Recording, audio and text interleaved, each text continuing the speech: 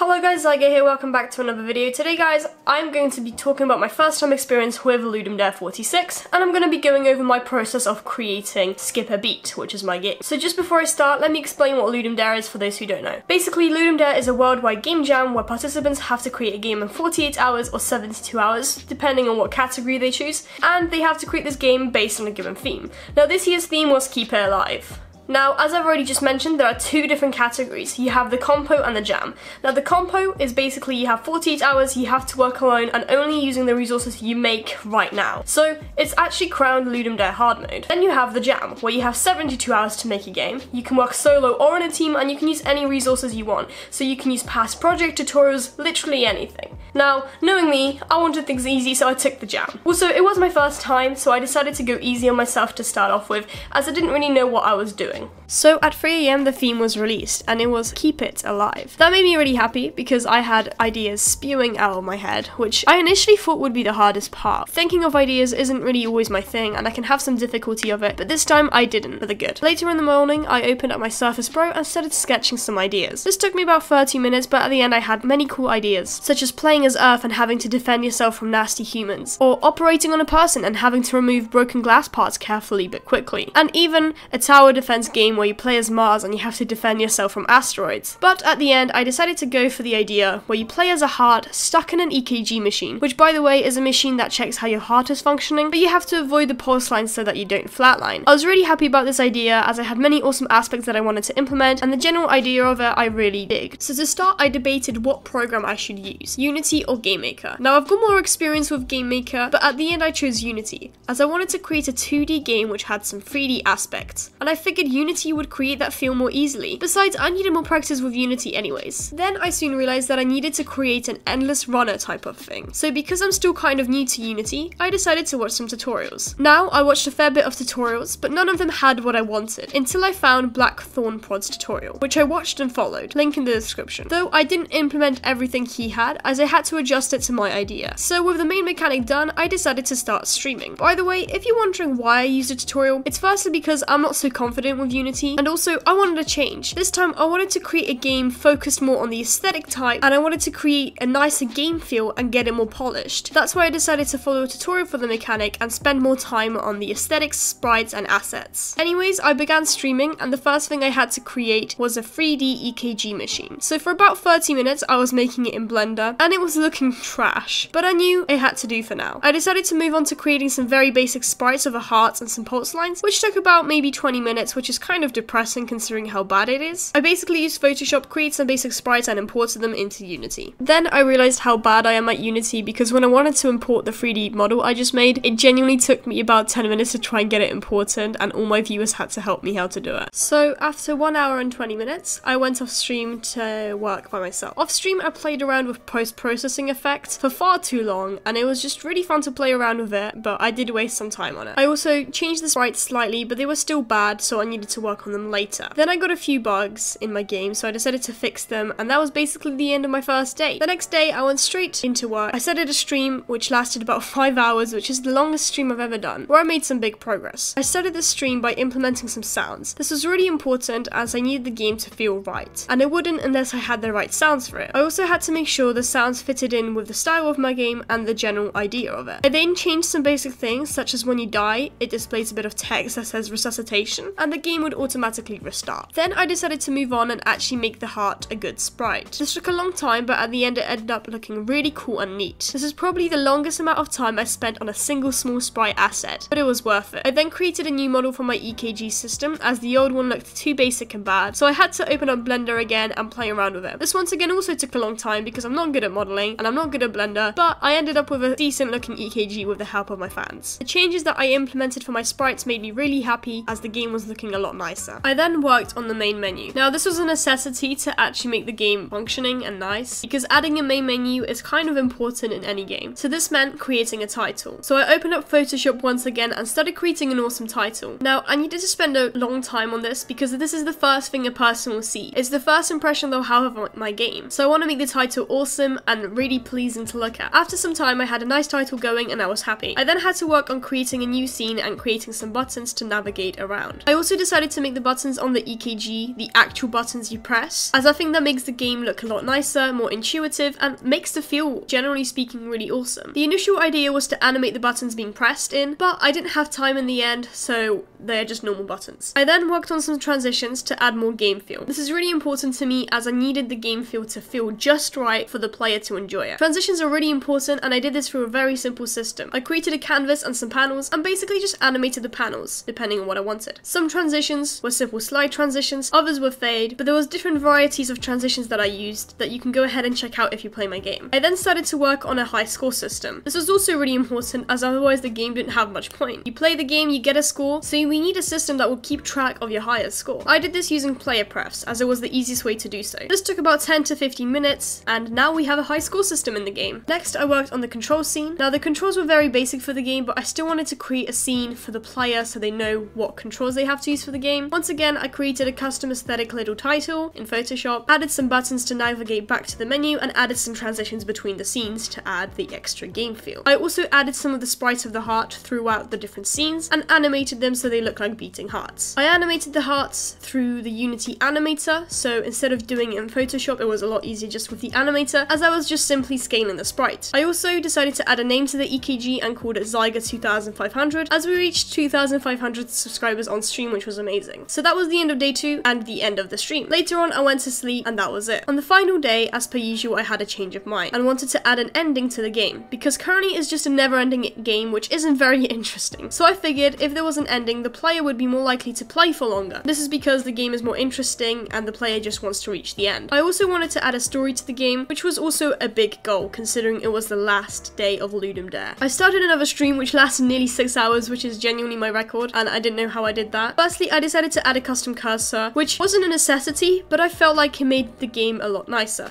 So I drew it up simply in Photoshop, and it didn't take too long. Then me and the viewers came up with a storyline, which I won't spoil, so go ahead and finish my game and you will see the storyline. But basically, I needed to create some animations for the storyline. So I opened up Photoshop once again and started drawing some cool little images. Now this took a long time because first of all, I'm not good with animations, and even though it was simple images, I wanted it to look nice and right, and I wanted to add simple animations to it so it has a nice game feel. Now I needed to implement this into the first cutscene into Unity, so I created a separate scene for the beginning cutscene, added all my different animations, added some transitions, and boom, we had a nice, awesome animation. I also made sure that at the end of the animation, the player got moved to the main menu so that they could start playing the game. I then decided to create an actual ending to the game, where I basically said it that once you reach 200 points, you get sent to the end screen. This was really simple and required one if statement. I also changed the label so it now displays your score as something out of 200, e.g. 0 out of 200. I kept the high score system though, so the player knows how close they were to finishing the game, and so they can try and beat their high score the next time. I then had to work on an end scene, which I created in the same way as the first cutscene. So I opened up Photoshop once again, drew up some simple sprites, animated them in Unity, and then imported it in Unity, and boom, we have some more animations. Once again, I added transitions for an extra effect of game feel. And also, I created a controller that checked if the cutscene has been finished, and if it has, you'll be sent back to the main menu so you can restart your game. I then wanted to work on the settings menu. Now, not gonna lie, I spent so much time on it, and it didn't actually end up even working in the end, so it was very disappointing. Basically, I wanted to create a settings menu where the player can control the audio, as sometimes it can get too loud, and it's just easier if you can control it within the game. Now, this didn't work as I couldn't get it to transfer between the scenes. Even though I tried to use player prefs, I just couldn't get it right. So without wasting time, I decided to scratch that idea and continue working on the game to just make it functional and a lot nicer. So finally, I made some simple, easy tweaks to the game, which improved the gameplay in general, smoothed out the movement a little bit, and decreased the amount of spawning of the pulse lines. I also created a logo and then exported the game to Windows and Mac. Also, while editing this video, I'm eating pizza, so if you like pizza cold, go ahead and leave a like, but if you like it warm, go ahead and leave a like too. That way I know if you like it warm or hot, because that makes sense. So that was the end of my first time ever Ludum Dare experience, and genuinely speaking, I loved it. It was something that I recommend for everyone to try. Not only does it test you to create an awesome game in a time limit, but it also puts you amongst other people to see what kind of cool creations they did, and it also just allows you to just have so much fun. Now, initially I thought actually making the theme and the idea of the game would be the hardest, but it wasn't. The hardest part was actually getting it finished, because I had so many cool ideas to implement. Also, I did forget to mention, at the end when I submitted my game, I added a final thing off stream. Basically, you can exit the game, there's an exit button now, and also there's an infinite mode, so if you don't want to play the story again, you can just play it infinitely to see what high score you get. Now, on the screen right now, you are watching some gameplay gameplay of my game. Also, all links to the game will be in the description below, so you can go ahead and go on my itch.io page where you can download the game yourself and give it a try. And also, I'll leave a link to my Ludum Dare submission so you can go ahead and vote on there if you want. Final thing, I want to thank every single person that watched the stream. I know there was a couple people that watched it throughout the whole way, so I'm happy that everyone joined me on my journey. Now, this was a really awesome experience and I can't wait to participate on the next one. Also, if you made a game yourself, go ahead and comment down below. If you have, give me a link to it so I can go ahead and play around with it. And yeah, hope you really enjoyed this video. Final thing though, Premiere Pro, which is what I used to edit my videos, crashed like 10 times and I've been having issues with it, so sorry for the late upload of this video. Anyway guys, I love you all guys, and make sure to stay safe during this time, and yeah, I love you all guys and thank you so much for watching.